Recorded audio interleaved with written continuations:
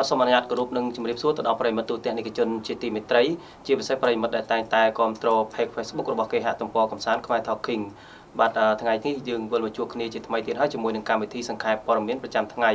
បាទសម្រាប់ថ្ងៃទី7រោចខែបឋមសាទឆ្នាំចសម្រិតស័កពុទ្ធសករាជ2562ត្រូវនៅថ្ងៃទី4ខែកក្កដាឆ្នាំ2018ដែលយើងបានជ្រើសរើសនៅព័ត៌មានសំខាន់មួយចំនួនបាទសម្រាប់ព័ត៌មានជាដំបូងនេះគឺពាក់ព័ន្ធជាមួយនឹងប្រធានសូរិយោដីរាជធានីភ្នំពេញលោកសរិនវណ្ណា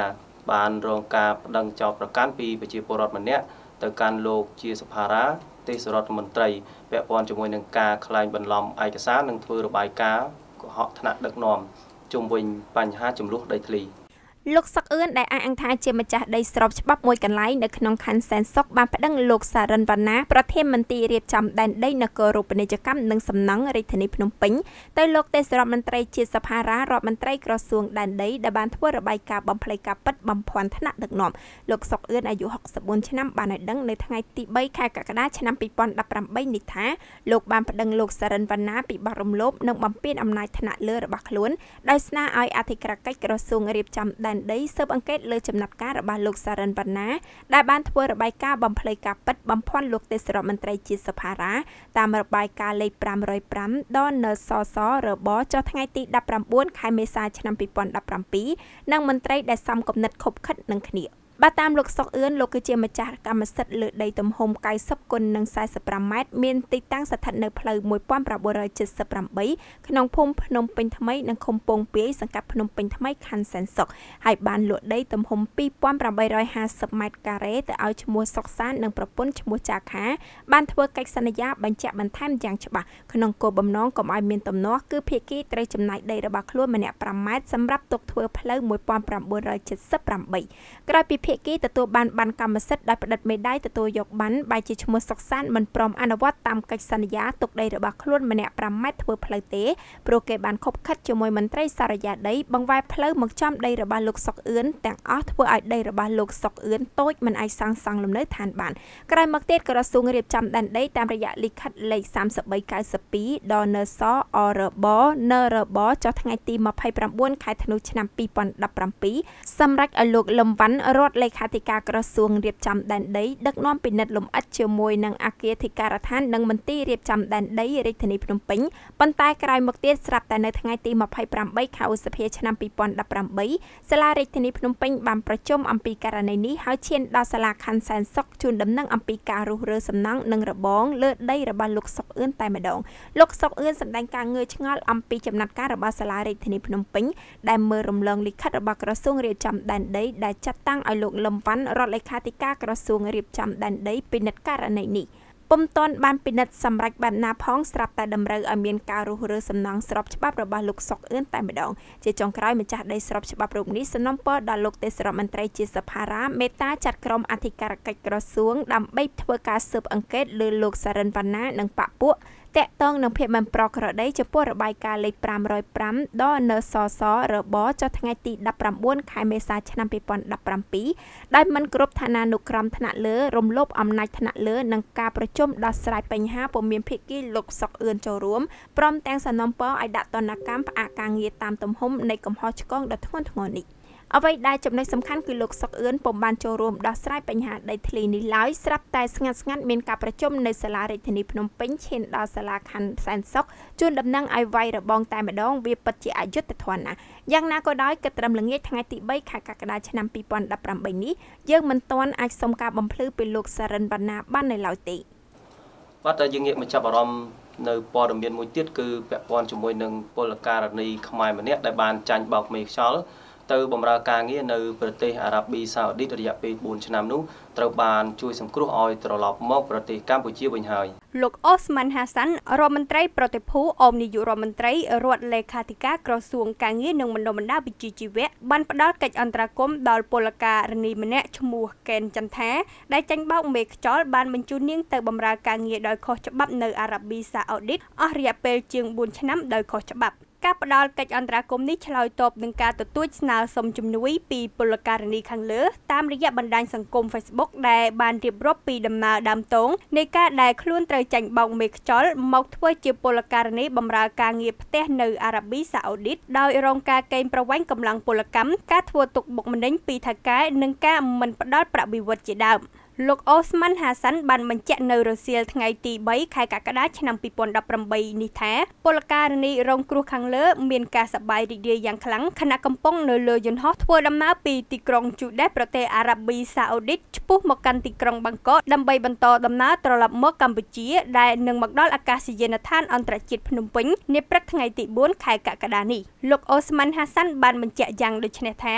ពលករនីខ្មែរឈ្មោះកែនចន្ទថាមានទីលំនៅកំណើតភូមិវត្តបូឃុំសៀមរាបស្រុកសៀមរាបខេត្តសៀមរាបដែលបានធ្វើការងារបម្រើតាមផ្ទះនៅប្រទេសអារ៉ាប៊ីសាអូឌីតអស់រយៈពេលជាង4ឆ្នាំដោយចាញ់បោកមេខ្យល់បានសុំឲ្យនាងនិងក្នុងនាមរដ្ឋមន្ត្រីក្រសួងការងារនិងបណ្ដុះបណ្ដាលវិជ្ជាជីវៈជួយរំដោះនាងមកកម្ពុជាវិញនោះនិងមកដល់កម្ពុជានៅព្រឹកថ្ងៃទី4ខែកក្កដានេះតាមជើងហោះហើរបាងកក PG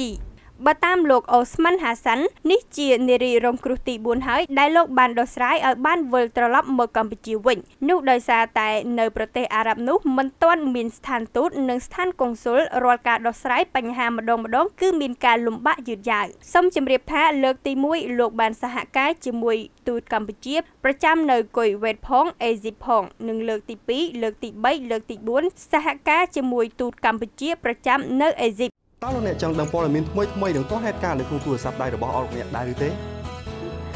វ៉ាវបើអញ្ចឹងគួរធ្វើដំណេកទៅណោះបើចង់ដឹងច្បាស់ទៅជួបជាមួយអ្នកបច្ចេកទេសរបស់យើងទាំងអស់គ្នាចា៎សូមគោរពនឹងជម្រាបសួរបងប្អូនដែលនិយមតាមដានទៅនឹងព័ត៌មានដ៏សម្បូរបែបទាំងអស់គ្នាដើម្បីជាភាពងាយស្រួលក្នុងការទទួលយកព័ត៌មានបានយ៉ាងឆាប់រហ័សយើងខ្ញុំសូមណែនាំកម្មវិធីមួយដែលជាប្រភេទ app ដើម្បីដាក់នៅលើទូរស័ព្ទដៃរបស់លោកអ្នកជំហានដំបូងដើម្បីទាញយក app ខ្មែរ Talking ដាក់នៅលើទូរស័ព្ទដៃរបស់លោកអ្នកក្នុងនោះប្រសិនបើទូរស័ព្ទដៃរបស់លោកអ្នកជាប្រព័ន្ធប្រតិបត្តិការ Android គ្រាន់តែលោកអ្នកចូលទៅកាន់ពាក្យថា Play Store បន្ទាប់មកចុចទៅលើពាក្យ Search រួចវាយពាក្យថាខ្មែរ Talking ដែលមានអក្សរ KHMER ដកឃ្លាបន្តិច TALKING បន្ទាប់មកលោកអ្នកធ្វើការទាញយកជាការស្រេចដោយឡែកប្រសិនបើលោកអ្នកប្រើប្រព័ន្ធប្រតិបត្តិការ iOS លោកអ្នកគ្រាន់តែចូលទៅកាន់ពាក្យថា App Store រួចចុចប៊ូតុង Search រកពាក្យថាខ្មែរ Talking បន្ទាប់មកទាញយកជាការស្រេចនៅពេលដែលក្នុងទូរស័ព្ទដៃរបស់លោកអ្នកមាន App ខ្មែរ Talking ហើយនោះលោកអ្នកនឹងទទួលបានព័ត៌មានដ៏សម្បូរបែបជាច្រើនដូចជាព័ត៌មានសង្គមព័ត៌មានសិល្បៈនិងព័ត៌មានកីឡាជាតិអន្តរជាតិជាដើមដោយក្នុងនោះនៅខាងស្ដាំដៃរបស់លោកអ្នកនៃ App ខ្មែរ Talking លោកអ្នកនឹងឃើញមានសញ្ញាវីដេអូដោយលោកអ្នកគ្រាន់តែចុចទៅលើសញ្ញានេះលោកអ្នកនឹងឃើញមានព័ត៌មានជាច្រើនដែលជាប្រភេទវីដេអូផងដែរប្រសិនបើលោកអ្នកចុចទៅខាងស្ដាំដៃវិញនឹងឃើញមានកម្មវិធីព័ត៌មានជាច្រើនរួមជាមួយនឹងកាមេរ៉ាសុវត្ថិភាពនៅក្នុងរាជធានីភ្នំពេញទៀតផងខ្មែរ Talking នឹងផ្ដល់ជូនលោកអ្នកនៅព័ត៌មានដ៏សម្បូរបែបជាច្រើនបានយ៉ាងងាយស្រួលនិងឆាប់រហ័ស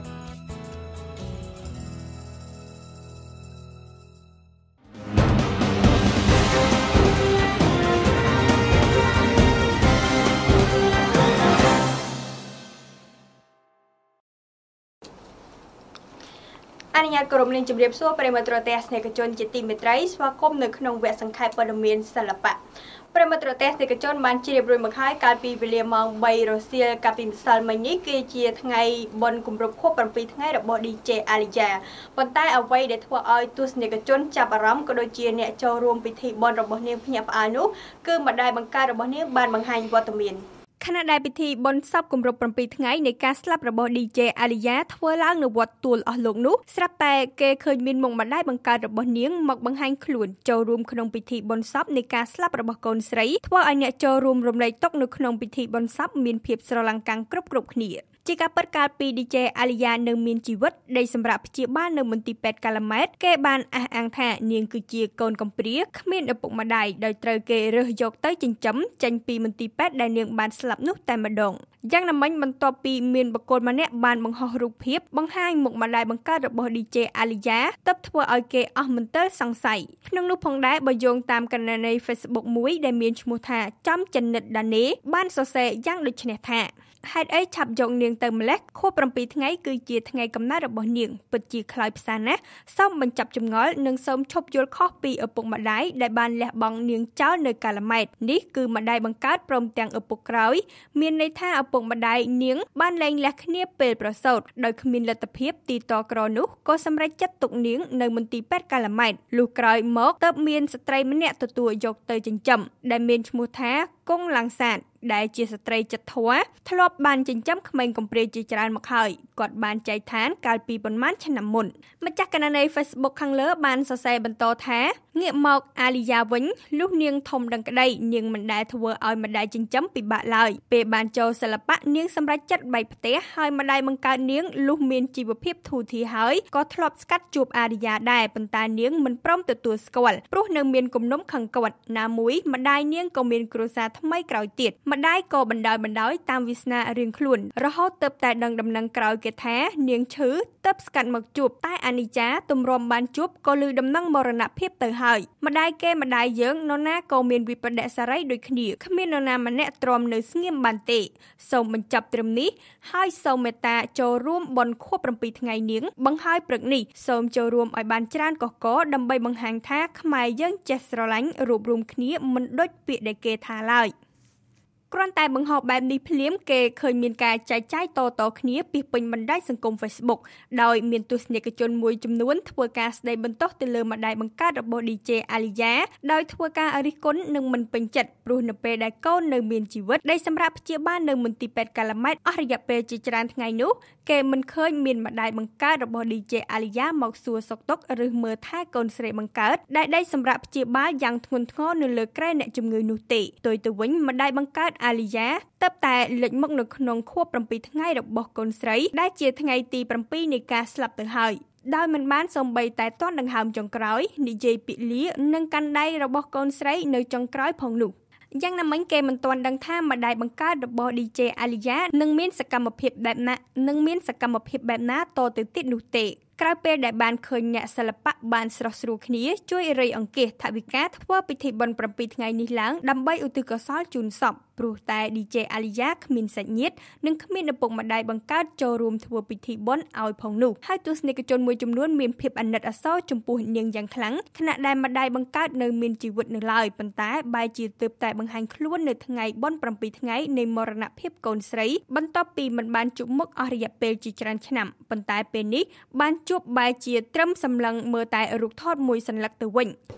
ចាប់ប្រិមត្តរទេសនិកជនជាទីមេត្រីយើងមកអារម្មណ៍មកតាមដានជាមួយនឹងព័ត៌មានសិល្បៈមួយទៀតគឺពាក់ព័ន្ធជាមួយនឹងកញ្ញាសុភ័ក្រកុសមាបានទទូចសុំឲ្យ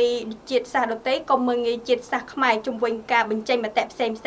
ពាក់ព័ន្ធនឹងការរកឃើញក្មេងៗកីឡាករជនជាតិថៃចំនួន13នាក់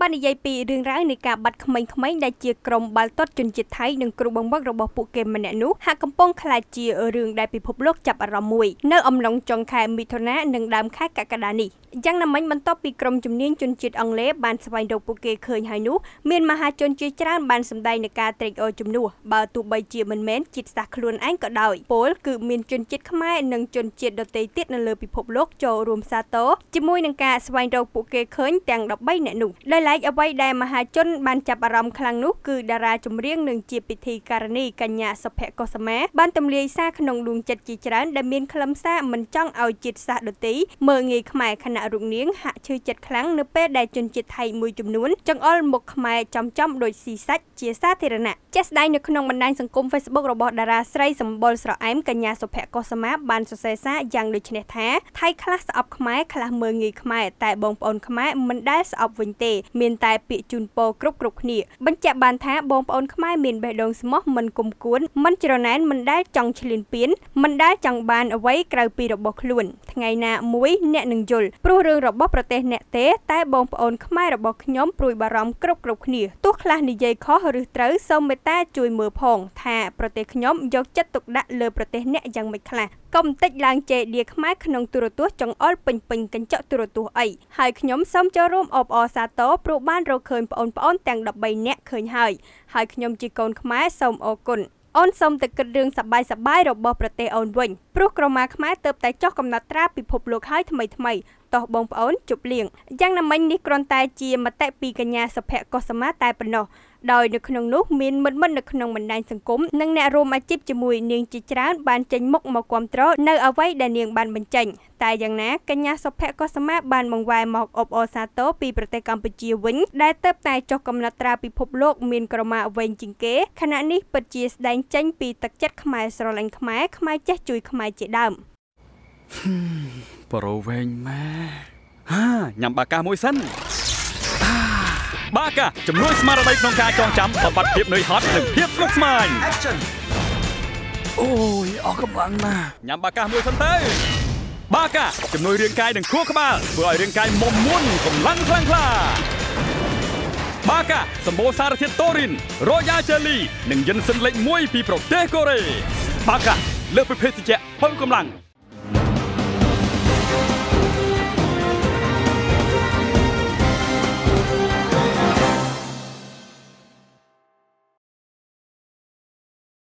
បាទអនុញ្ញាតជម្រាបសួរប្រិយមិត្តដែលកំពុងតាមដានទស្សនាជាមួយនឹងកម្មវិធីសង្ខេបព័ត៌មានរបស់គេហទំព័រកំសាន្តខ្មែរ Talking បន្ទាប់ពីប្រិយមិត្តបានតាមដានជាមួយនឹងព័ត៌មានសង្គមក៏ដូចជាសិល្បៈរួចមកជាបន្តទៅទៀតគឺខ្ញុំបាទធីធីសូមជម្រាបជូនពីរឿងរ៉ាវកីឡាវិញម្ដងគឺតាក់ទងទៅនឹងព្រឹត្តិការណ៍នៃការប្រកួតកីឡាទាញព្រ័ត្រដែលទៅបញ្ចប់នៅពេលថ្មីនៅប្រទេសថៃនោះគឺការប្រកួតពានរង្វាន់កម្រិតវិទ្យាល័យដែលមានថៃធ្វើជាម្ចាស់ផ្ទះគឺក្រុមកីឡាករក៏ដូចជាកីឡាការិនីអុយ17របស់កម្ពុជាគឺបានជាប់នៅចំណាត់ថ្នាក់លេខ3យុទ្ធនាការចូលរួមប្រកួតកីឡាទាញព្រ័ត្រដណ្ដើមពានរង្វាន់វិទ្យាល័យលើកទី2នៅប្រទេសថៃរបស់ក្រុមកីឡាទាញព្រ័ត្រក្រោមអាយុ17ឆ្នាំបរិសុទ្ធនារីកម្ពុជាបានបញ្ចប់ទៅហើយដោយកម្ពុជាដណ្ដើមបានចំណាត់ថ្នាក់លេខ3ទាំងផ្នែកបរិសុទ្ធនិងនារីនេះបើតាមការឲ្យដឹងពីកញ្ញាមាសលីណាមន្ត្រីសហព័ន្ធកីឡាទាញព្រ័ត្រកម្ពុជាបេសកកម្មនេះបានធ្វើឡើងរយៈពេល2ថ្ងៃចាប់ពីថ្ងៃទី30ខែមិថុនាដល់ថ្ងៃទី1ខែកក្កដាឆ្នាំ2018ដោយក្នុងនោះគឺកម្ពុជាបានបញ្ជូនក្រុមកីឡាទាញព្រ័ត្រក្មេងវត្តកំរៀងនៃខេត្តបាត់ដំបងបរិសុទ្ធនារីក្រោមអាយុ17ឆ្នាំចំនួន2ក្រុមទៅចូលរួមក្នុងព្រឹត្តិការណ៍អន្តរជាតិនេះដោយមានថៃធ្វើជាម្ចាស់ផ្ទះហើយក៏មានការចូលរួមពីក្រុមកីឡាទាញព្រ័ត្រឡាវពីក្រុមផងដែរជាលទ្ធផលក្នុងការប្រកួតជម្រុះដោយម្ចាស់ផ្ទះថៃបានដាក់ក្រុមជាច្រើនចូលរួមគឺមានក្រុមកីឡាករកីឡាការិនីកម្ពុជាគឺធ្វើបានល្អរហូតដល់បានឡើងដល់វគ្គពាក់កណ្ដាលផ្ដាច់ព្រ័ត្រតែគួរឲ្យស្ដាយក្រុមកីឡាទាញព្រ័ត្របរិសុទ្ធនារីកម្ពុជាគឺបានធ្លាក់ត្រឹមវគ្គពាក់កណ្ដាលផ្ដាច់ព្រ័ត្រដូចគ្នាក្រោយប្រកួតចាញ់ក្រុមជម្រើសជាតិថៃហើយមានឱកាសត្រឹមប្រកួតដណ្ដើមយកចំណាត់ថ្នាក់លេខ3ពីក្រុមតំណាងក្លឹបថៃវិញតែប៉ុណ្ណោះយ៉ាងណាមិញបន្ទាប់ពីបញ្ចប់បេសកកម្មលើកនេះក្រុមកីឡាទាញព្រ័ត្រកម្ពុជានៅមានឱកាសសង្កសិក្សាជាថ្មីតាមរយៈការអញ្ជើញរបស់សមាគមកីឡាទាញព្រ័ត្រថៃនិងចូលរួមក្នុងព្រឹត្តិការណ៍ដូចគ្នានេះម្ដងទៀតនៅដើមខែសីហាខាងមុខនេះទន្ទឹមជាមួយគ្នានេះដែរថ្នាក់ដឹកនាំក្រុមកីឡាទាញព្រ័ត្រក្មេងវត្តកំរៀងនៃខេត្តបាត់ដំបងក៏បានបដិញ្ញាចិត្តខិតខំហ្វឹកហាត់ដើម្បីធ្វើឲ្យបានកាន់តែល្អប្រសើរជាងលើកនេះផងដែរបាទយើងងាកមកចាប់អារម្មណ៍សម្រាប់រឿងរ៉ាវកីឡាអន្តរជាតិនៅថ្ងៃនេះវិញគឺតាក់ទងទៅនឹងកីឡាករដែលកំពុងតែឡើងជើងខ្លាំងគឺមកពីតំបន់អាហ្វ្រិកគឺមូហាម៉ាត់សាឡាគឺបានព្រមព្រៀងបន្តកិច្ចសន្យាជាមួយនឹងក្លឹបហង្សក្រហមលីវើពូលរបស់អង់គ្លេសរយៈពេលវែងបន្ទាប់ពីលេងឲ្យក្លឹបនេះគឺមានភាពជោគជ័យជាខ្លាំងក្នុងរដូវកាល 2017-2018 ដែលជាពិសេសនេះគឺបាននាំលីវើពូលឡើងទៅវគ្គផ្ដាច់ព្រ័ត្រនៃ UEFA Champions Leagueខ្សែប្រយុទ្ធជម្រើសជាតិប្រទេសអេស៊ីបគឺកីឡាករមូហាម៉ាត់សាឡាបានព្រមព្រៀងបន្តកិច្ចសន្យាថ្មីក្នុងរយៈពេលវែងជាមួយនឹងក្លឹបអង់គ្លេសគឺហង្សក្រហមលីវើពូលបន្ទាប់ពីប្រទេសអេស៊ីបគឺទៅធ្លាក់ពីព្រឹត្តិការណ៍ World Cup 2018នៅប្រទេសរុស្ស៊ីឥ អតីតសមាជិកនៃក្លឹបតោខៀវ Chelsea កីឡាករ Salah បានចាក់ចេញពីក្លឹប AS Roma កាលពីរដូវកាលមុនបានមកកាន់ទឹកដី Anfield នៅក្នុងតម្លៃខ្លួន50 លាន€ហើយក្នុងការបង្ហាញខ្លួនឲ្យ Liverpool គេសុទ្ធបញ្ចូលទីបាន44គ្រាប់ក្នុងចំណោមការចូលលេង52ប្រកួតនេះបើយោងតាម website នៃក្លឹប Liverpool បានចុះផ្សាយសូមបញ្ជាក់ផងដែរថាកាលពីរដូវកាលឆ្នាំ 2017-2018 កីឡាករវ័យ26ឆ្នាំ Mohamed Salah បានឈ្នះពានរង្វាន់ចំនួន2នៅលីកកំពូលអង់គ្លេសគឺ Premier League គឺក្នុងនោះគឺមានពានរង្វាន់កីឡាករឆ្នាំប្រចាំរដូវកាលនិងស្បែកជើងមាសដែលសុទ្ធបញ្ចូលទីបាន32គ្រាប់ច្រើនជាងគេក្នុងមួយរដូវកាល។